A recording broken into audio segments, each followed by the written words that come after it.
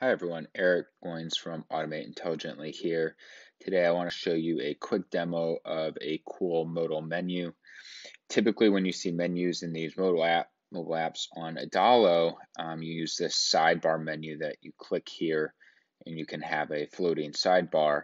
But I want to show you a different option here. So I've added an action button here, and if you click this, it'll actually bring up a modal where you can have a full another menu. It could be full screen, whatever, and then I just have a back button to take the user back.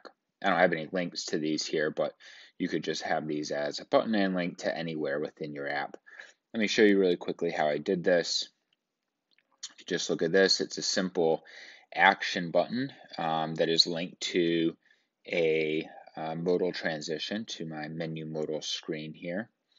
And what I've done is I just took that modal, that if you create a a modal screen, I dragged it and just made it the full width of the screen.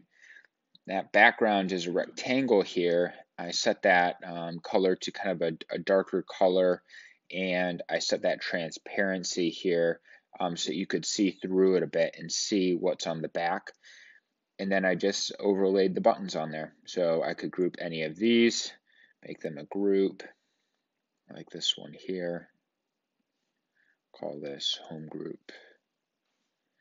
And then I could just link this to my home page or to any other pages. Simple tutorial today. Let me know if you have any questions in the comments below, and happy to help you any way I can. Cheers.